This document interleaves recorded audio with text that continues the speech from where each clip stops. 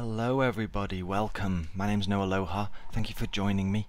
We are back playing Arkham Horror the card game, and finally we are moving into Chapter 2. We are not playing Scenario 1.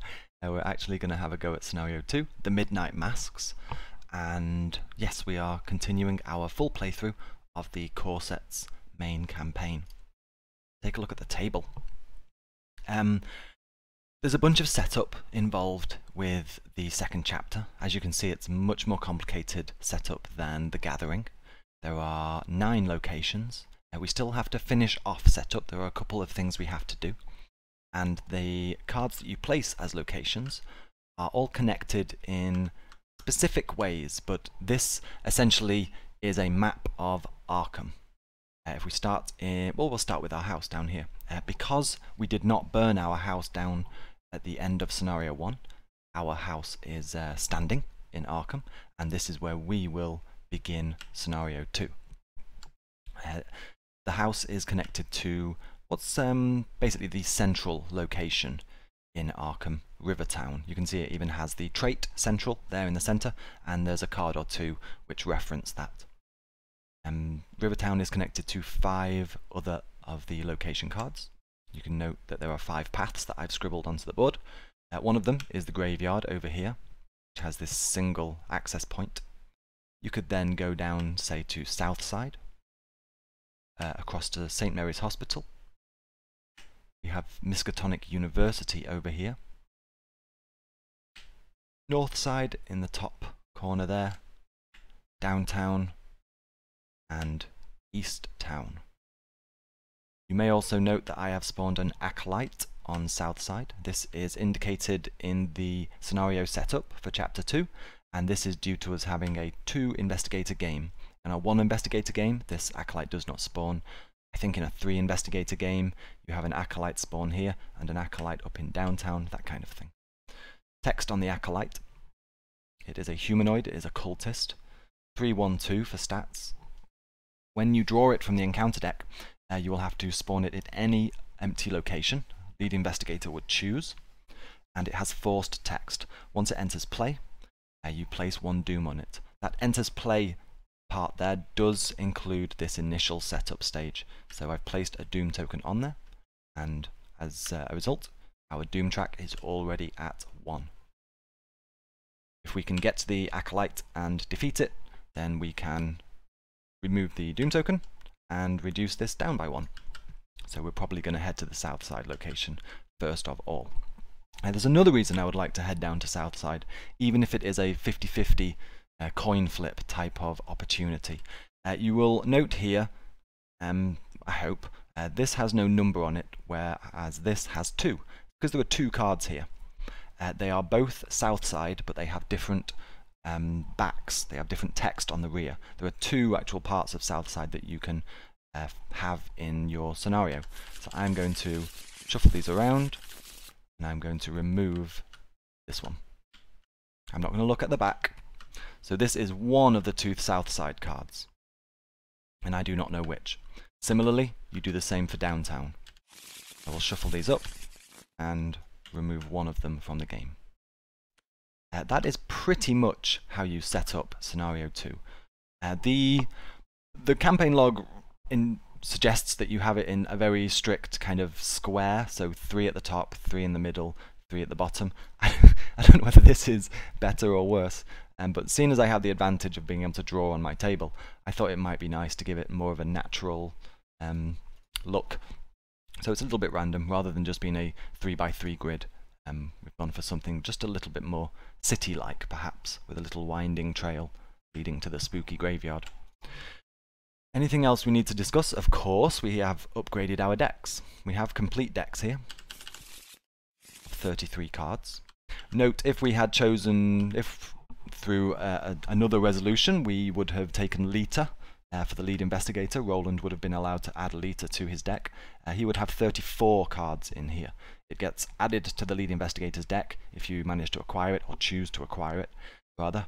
And it doesn't count as your deck limit, so you would actually have a deck of 34 if you had acquired Lita. So let's actually go over to the sideboard first. Let's show what cards I have removed. So for Roland, I have removed his copy of Beat Cop. This has been upgraded. I have removed his copy of Old Book of Law. This one has been replaced. And I have removed his copy of Mind Over Matter. This has been replaced. Wendy, I have removed her Switchblade, and this has been replaced.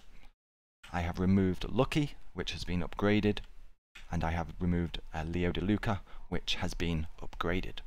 So if we remember the actual victory points that we acquired, at the end it totaled up to Roland having 7 experience points to spend, and Wendy having 6 experience points to spend. I have used all points, so going into scenario 2, or rather going into scenario 3, I suppose, we will have no leftover experience points that we can apply, so I've just put zeros down there. And what did we add? Let's take a look at Wendy first. As I mentioned, we have upgraded Lucky.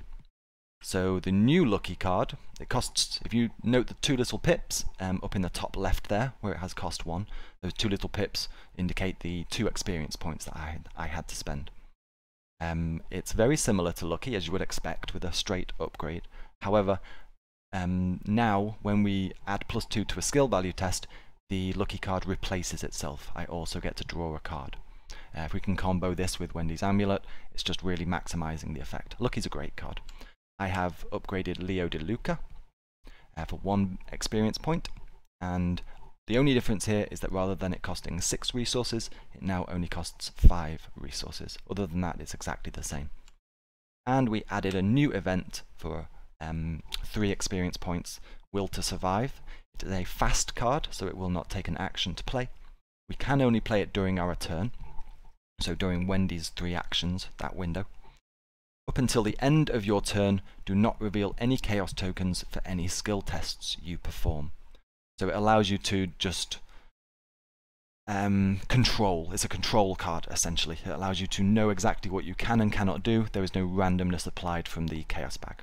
So with a bit of preparation, if you know you have cards that you can commit to get to the values you need to be at, it's just a nice control card, similar to something like Cunning Distraction, which I also consider a control card. So if we just add these up, 3 victory points, 3 experience points, 2 experience points, 1 experience point, totals the 6 that Wendy had to spend. For Roland, I wanted, because of Roland's 9/5 stats, I do like taking Elder Sign Amulet. It's expensive though, at 3 experience points, but it gives him, it goes in his, accessory slot, and it just gives him a nice 4 sanity that he can just keep dropping on here. It really strengthens his survivability. However, because we didn't take any trauma in scenario 1, and I feel okay-ish at 5, maybe, I've opted not to take the Elder Sign Amulet. We have added, let's go from this side first. No, let's do Beat Cop first. We have upgraded Beat Cop for 2 experience points, still 4 cost. The difference here is the extra ability that it has underneath its permanent +1 combat. Rather than a discard to deal 1 damage to an enemy at our location, we can, during a free trigger window, exhaust this card, deal a damage to it, and then deal damage to an enemy at your location. So if we're not putting damage on here, say we just use this to soak up 1 sanity, we can, over the course of 3 turns, 3 rounds, because it's exhausted, you can, in the free trigger windows, just ping a single damage onto enemies. Obviously after the 3rd it will have been dealt 3 damage, and at that point you would have to discard it. Just makes it a nice versatile card. I think the 3/2 stats at the bottom, I think that is an upgrade also. Let me just check that. I should know this already. I think Beat Cop is 2/2. Yes, the default Beat Cop is 2/2. It's also gone up to 3/2. So it's a nice upgrade. The other 2 cards that we added is Shotgun, which is just a monstrous weapon. However, it only has 2 ammo. It gives you +3 to your combat. Roland already has a high combat, and instead of dealing a fixed amount of damage, you are comparing the final check, and if the amount that you go over the difficulty is the amount of damage that you do. So Say, for example, if we apply it to something like the Ghoul Priest, which we know has a difficulty of 4, we might get up to, let's say we pumped our combat so we were at 8, and then we drew a -1. We would go down to a value of 7, and then you'd compare the 7 versus the 4. It would do 3 damage. It has 2 ammo. I mean, it's expensive at 5 cost, but it can, as long as you don't get some really bad Chaos Token pulls, it can do some just disgusting damage. To mitigate somewhat the 2 ammo, also just as a way to replenish if we don't draw into shotgun or we can't afford shotgun, just as a way to replenish the various firearms that Roland uses, we have extra ammunition also, which allows us to play it for 2 resources, and then we can place 3 ammo tokens on any firearm. So Roland's Special 38, his regularish handgun, and also shotgun would all be applicable there. And that comes to 1 experience point, 2, 3 experience points, and then plus 4, 7 experience points. So that's our deck, and by and large we're ready to get started. We can read some flavor text to get us started. You would pick a specific, depending on how the scenario 1 ended, you get to pick, or not pick, you are pointed towards a certain opening piece of flavor text. So if, where is it? See you here. Right then. No, before we do this, one more thing just to check for the new chapter, rather, before we jump into flavor and get to drawing cards. Everything else is pretty much the same, but because we're on a new chapter, we do have a new set of token meanings. The symbol tokens are not going to be the same as they were in the Gathering. So let's take a look at what they are in the Midnight Masks on Easy or Standard. Now, any skull token, of which there are 2 in the bag, so 1 in 8, is -X, where in this case, X is the highest number of doom on any single cultist that is in play. So it could be 0 if you are clearing cultists. We'll see how it goes. I think it's more likely than in the Gathering that the skulls are -1, perhaps. It can be a really nasty minus if you get some certain encounter cards, but yes, it's very, usually this is a 0 modifier in the Gathering. It's not going to be 0 as often, I think, in the Midnight Masks. The cultist token corresponds to a -2, whereas it was -1 in the Gathering. It's a -2 modifier, and it has a fixed effect of place 1 doom on the nearest cultist enemy. Obviously there would need to be an enemy for us to place it on. If there's no enemies, we don't have to do it. And if we have cultists who are equidistant away, the lead investigator would choose. The broken runestone, or the broken tablet icon in this, is actually a -3, which is nasty. And it has an if you fail qualifier. Place 1 of your clues on your location. Ouch. So that's what we're playing with there. Nothing else to discuss, I think. I think we're good to go now. Yeah. Let's read some flavor text. Part 2.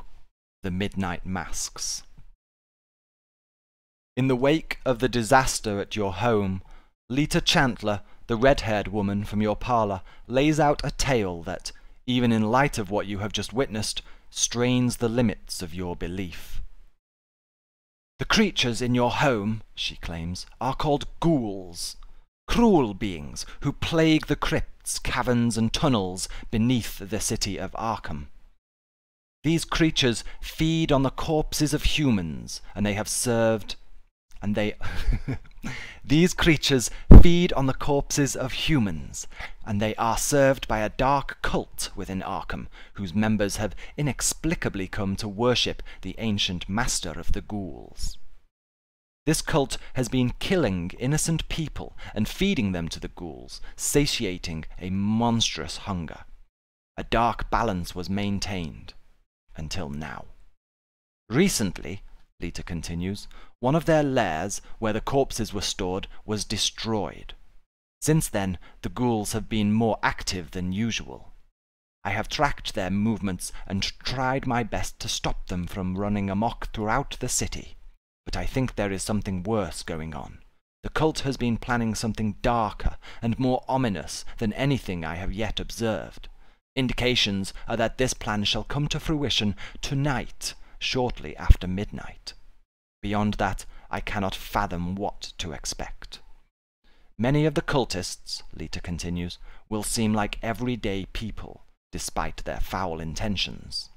Whenever the cult meets, its members don masks shaped like the skulls of various animals to protect their identities from one another. These masks are our mark, symbols of death and decay. We must unmask the cultists to expose and derail their plans. We have but a few hours. The more cultists we find before midnight, the better. There we have it. Lita is explaining that we need to find cultists, as many as we can. There is no more setup that I need to do at this point, I think. Now we're good. The Ghoul Priest is defeated. Otherwise we would be throwing him into our encounter deck. That's no good. But luckily we defeated the Ghoul Priest, so he's not going to pop up in our tale anymore. Right then, before we jump into reading the agenda and the act, let's draw some cards.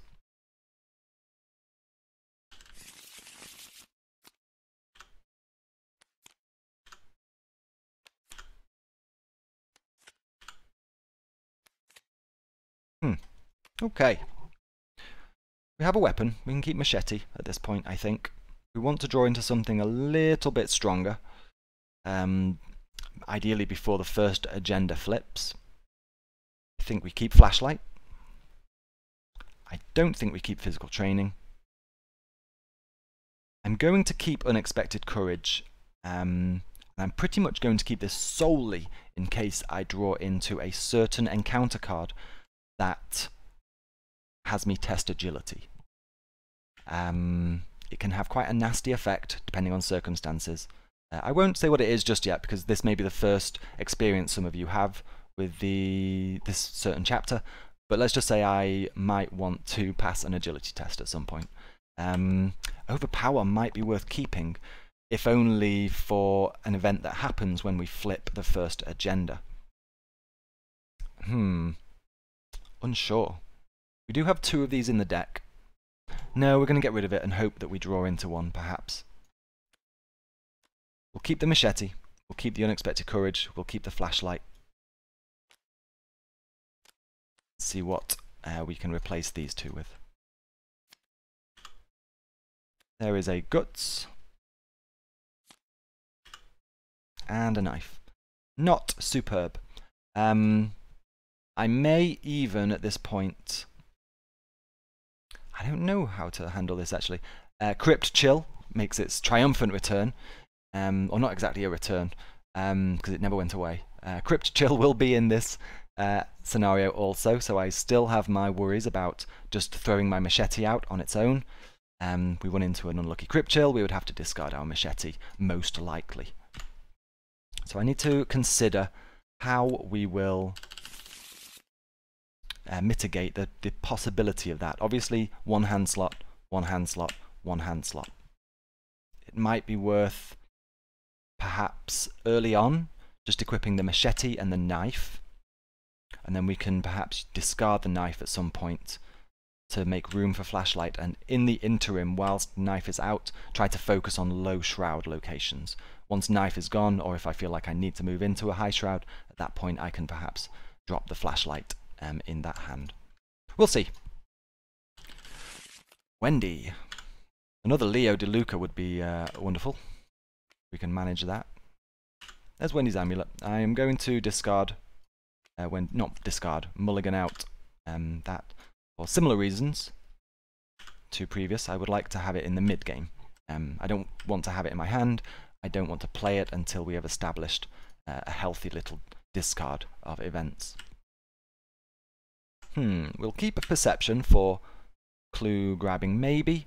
Actually, no, because I have a plan of what I want to do with Wendy, and it doesn't necessarily involve perception. Yeah, I think we actually discard perception in this instance, even though clue grabbing is incredibly important. I think we can get rid of it at this point. Yeah. Yeah. Do I want to have her equipped with knife? Curious option. We do have things like these acolytes.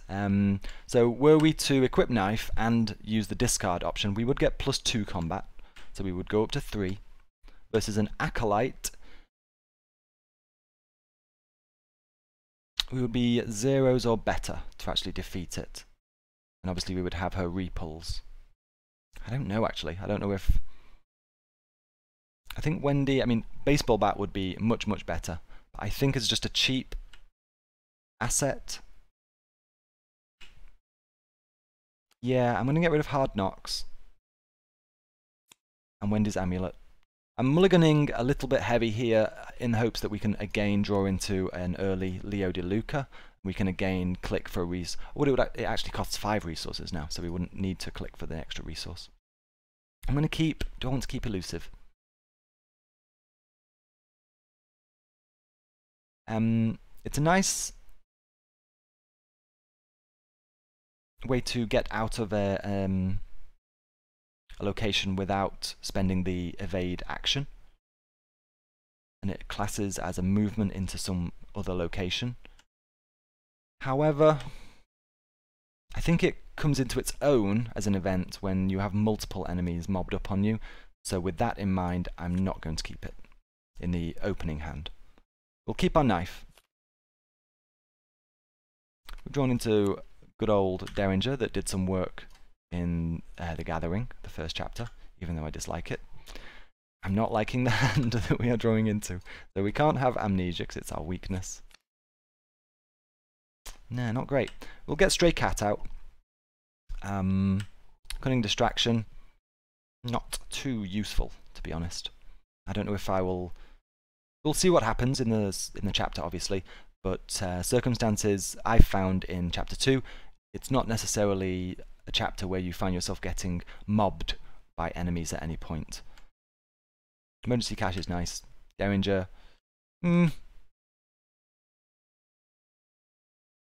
Yeah, I don't know what to do about these. I think maybe we have to decide between whether we want to equip the knife or the Derringer. I might just go with knife, just to save on resources. I don't know. Not great opening hands, therefore, either of them, I would say. But we make do with what we do. An opening strategy here, then, is going to be for both investigators to make a beeline for Southside. On the off chance, the 50-50 chance, that this is a certain card that allows me to do a certain cool thing, which we will discuss once we get to Southside. At that point, I'm going to be sending Wendy over to the graveyard, because she is best equipped to deal with this area. Outside of that, we're just going to play it by ear and based on circumstances. Right then, let us check out our agenda and act text. Agenda 1. Predator or prey. Lita seems convinced of a conspiracy within the city of Arkham. She believes that a secret cult serves the ghouls that live in the crypts beneath the city, and that several of the cult's prominent members are scattered throughout Arkham. As you begin searching for them, you can't shake the feeling that you, too, are being hunted. So, we have a permanent agenda action, so we do not have to be in a specific location. At any point, an investigator can spend an action and resign, essentially ending their contribution to this chapter. And we have a doom tick of 6. When that reaches 6, something bad is going to happen. Act 1. Uncovering the conspiracy. You have 1 night to find the members of this cult and unveil their plan. The more members of the cult you can find and interrogate before midnight, the better. As an action, again based on the act, so you don't have to be at a specific location, the investigators spend 2 clues per investigator as a group. Draw the top card of the cultist deck. Oh, of course, I never mentioned the cultist deck. We'll get to that in a second. So 2 clues per investigator. We would need to, as a group, spend 4 clues, and then we get to draw the top card of the cultist deck. Our objective right now is, well, our objective, full stop, period, Find as many unique cultist enemies as you can and add them to the victory display. If there are 6 unique cultist enemies in the victory display, advance. So for us to actually, for want of a better term, win this act, we would need all 6 unique cultists. However, that's not the goal here. It is very, very difficult to gain all 6 unique cultists. Note, first of all, this is a cultist, and it is not unique in the sense of the text that we just read, because it does not have the asterisk next to the name Acolyte.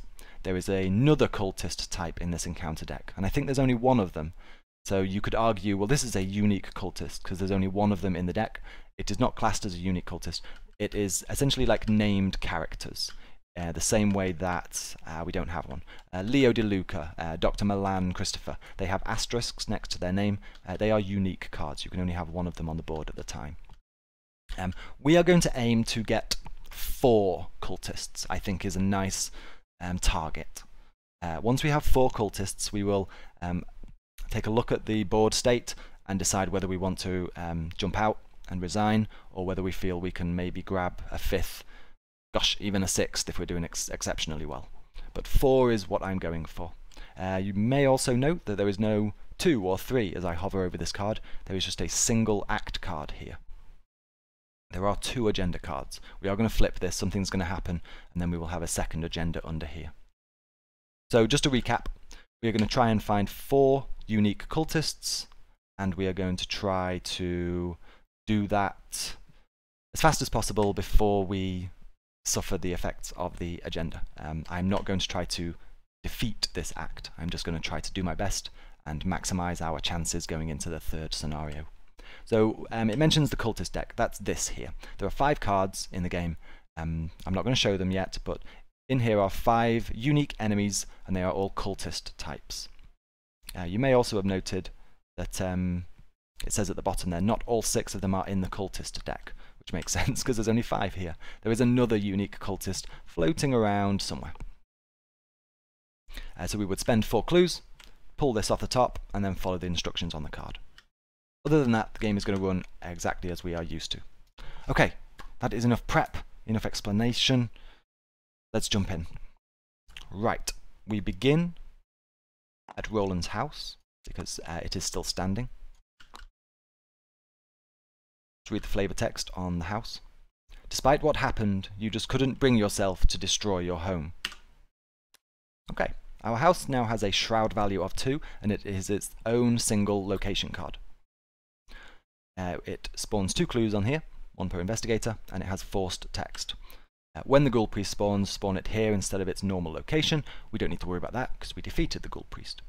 As an action, when you are here, you may draw 1 card and gain 1 resource, and that is limited to once per turn. That is per investigator. So we could hang out here, and in terms of action efficiency, instead of an action gaining us 1 card or an action gaining us 1 resource, we could double up on that, spend 1 action and get both. We don't want to hang around too fast. This is a fast scenario in terms of racing against this. You cannot dally too much. You cannot just hang around and build up your strength, similar to how you perhaps can in scenario 1. You really need to get a move on and be as efficient as possible with your actions. We may throw a single action at this just to get 1 card, 1 resource, just to give us a little bit of a boost, but then we are going to head in. I may not actually even do that. Seeing as we have clues on here, I think it makes sense to take advantage of us not burning down the house, using that action and also grabbing these relatively low shroud clues. As a reward type effect, I kind of would prefer the house to have a shroud value of 1 to make these easy clues. With a shroud value of 2, they're kind of middling difficulty clues. So, that is where we are. Who shall go first? I do not know. One thing I am going to do just now whilst I'm going to just copy these and I'm going to paste them over there, and we will get to a situation where I'll explain why I've done that shortly. I think, who has a hand which I know where I know what I'm going to do with it? Nobody.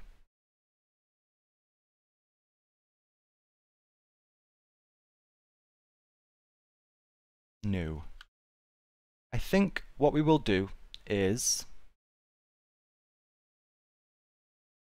in terms of, so let's say Roland wants to go down here and kill this. There's not necessarily too much of a hurry for Roland to do so. It has one doom on it, but that doom will only be relevant when this is at 5, say. Because then it would tick up to 6, and that would cause this to advance. As long as we get here before this hits 5, we can bring it back down and gain ourselves a turn. However, the impact of having doom over here does have an impact on several of these over here, so it would correspond to a -1 modifier for any skull tokens. So there are definitely benefits to getting rid of this. I'm wondering whether Roland spends an action here and then moves, spends an action here, equips a machete, moves and moves. He wouldn't be able to combat this turn. So let's aim to have Roland defeating this acolyte on the second turn. With that in mind, Roland will go first, and he will equip a machete.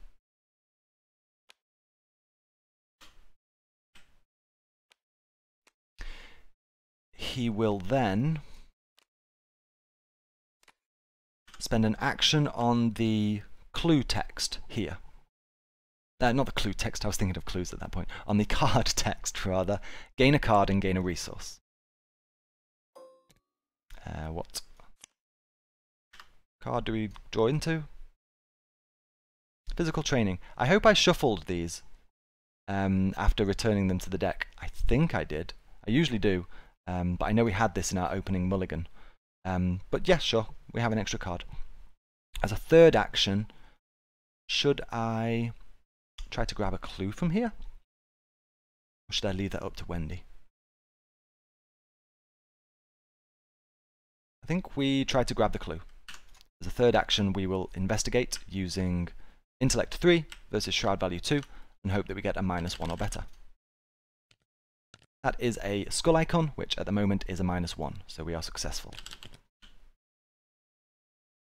Roland gains a clue. Wendy then, I think Wendy's first action will be to use the card ability. She will gain a resource and draw a card. We have a flashlight. Let's see. At this point, then, I think Wendy will spend an action to equip Stray Cat, and then she will spend an action attempting to gain this clue. Same test. -1 or better. That is -3. Do I want to, in a bid to just leaving this location and not returning, do I want to discard anything?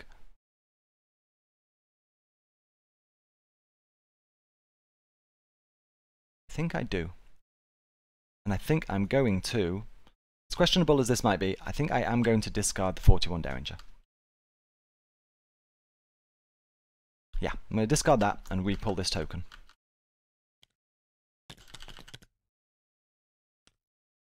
That is another skull icon, corresponds to -1. We are successful, and we have this clue. So, actions are complete. There are enemies on the board, but they don't do anything. And we go into upkeep. Nothing to unexhaust. So, Roland will gain a card, gain a resource. Wendy will gain a card, gain a resource. So you drew into Manual Dexterity, could be useful. Roland drew into a Perception, which could be useful-ish at some point. I mean, it will be useful at some point. The locations we're going to be travelling to aren't necessarily particularly high shroud. We'll see. We want to be getting 4 clues as quickly as possible so that we can immediately grab one of these and see where it spawns. Okay, we're into the second turn. End of the first turn and going into turn 2. We will pip this up by 1 and we will draw a card for Roland.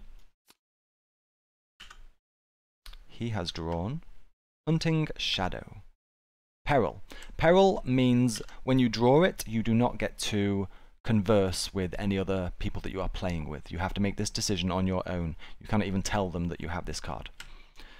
As a revelation effect, you must either spend a clue or take 2 damage. At this point, with Roland being 9/5, I'm going to take 2 damage and keep the clue. That is how important clues are to quickly moving through this scenario. I'm not saying that's the correct option, but that is how I have been treating speed as a priority. Health is a resource. Health is a resource. Wendy, what have you got? We have an enemy. It's another acolyte, but we have to spawn it on an empty location. So that's actually fairly easy. We will spawn this in the River Town. Actually, there is something to be said for... Is there something to be said for... No, actually. Arguably not. I think...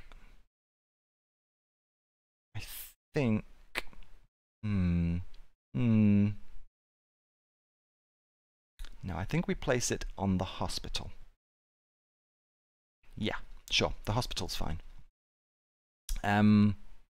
We'll place another Doom on here.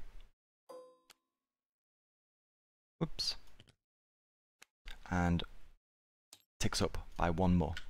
Roland will probably go around here. He has a reason for visiting the hospital. Right then. So that is our current situation. Going into the next lot of actions. We can pretty much leave the house and forget about it now. Assuming we don't spawn any acolytes over here, which we probably won't do. So, who shall go first? I would like Roland to come into here first so that he will get the engagement of the acolyte and he can use his machete. So Roland will go first. He is going to move. He will also figure out for me which copy of Southside this is, and then I can determine whether I want Wendy to head in that direction. He's going to move into Rivertown. Let's take a look at Rivertown first. The banks of the Miskatonic River are lined with docks, warehouses, and small shops in a district aptly named Rivertown. We flip it. We see it has a shroud value of 1, fairly easy, and it is a 1 per investigator for clues, so we can drop 2 clues here.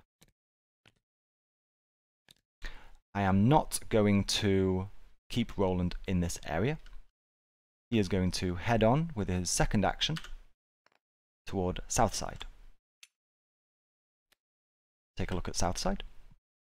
Middle-class houses with gambrel roofs crowd together between the streets of Southside. The neighbourhood is known for its cultural and social landmarks, such as South Church, Mars Boarding House, and the Historical Society. We want Mars Boarding House. Let's see which one we have.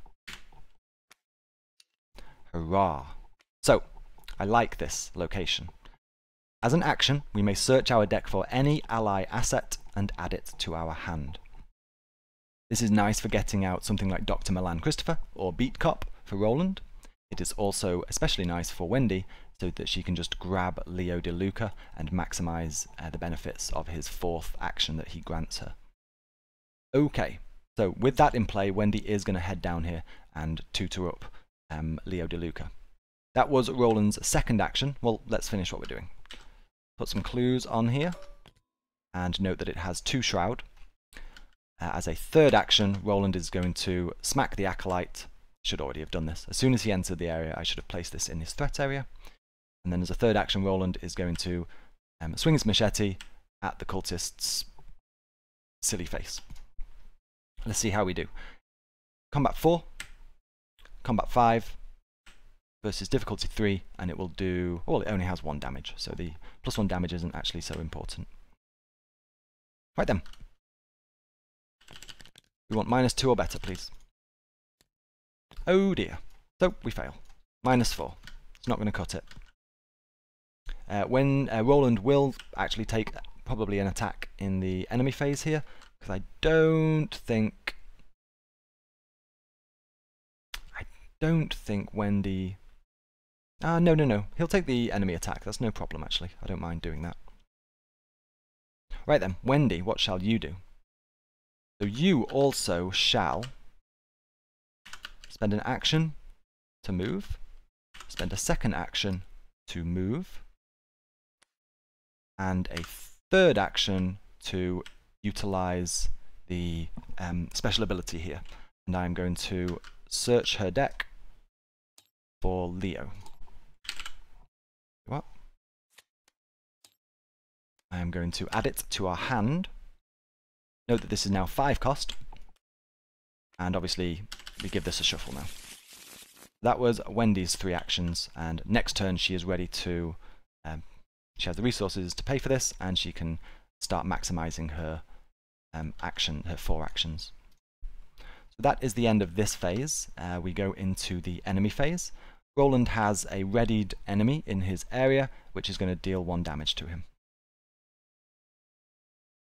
We go into upkeep and draw some cards.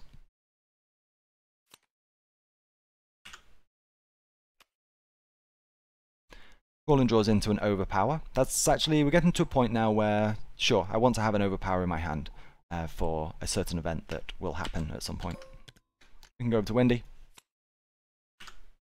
And she's drawn into Baseball Bat. That's very nice. I'm very happy to have drawn into that. It does mean that if we equip Baseball Bat, we are losing out on the ability to equip Flashlight. I mean, given the... I don't actually know. I don't know how useful Baseball Bat is in this scenario, arguably. In the sense, if it negates your ability to equip Flashlight, it might be worth us going somewhere trying to equip Flashlight, use up its 3 charges, and then go into Baseball Bat. That might be the better option. We're filling our hand up here. We have to be careful of the weakness, and yeah, there's no reason not to spend some of these, especially once we get Leo out and we get that extra action. We do get another resource, and that is the end of this turn. I will put a cut in here, and we can come back and smash some cultists, and then Wendy may go and take a look at the... Actually, no, maybe she won't. Wendy may go somewhere with a higher shroud value than the graveyard. We'll see. Anyway, I'm getting ahead of myself. Thank you for watching. Drop a note if you spotted anything that I did wrong. I think that was fairly clean, and I will see you again in the next video where we continue our playthrough of the campaign, and this specific playthrough, our first on video of Chapter 2, The Midnight Masks. See you soon. Bye bye.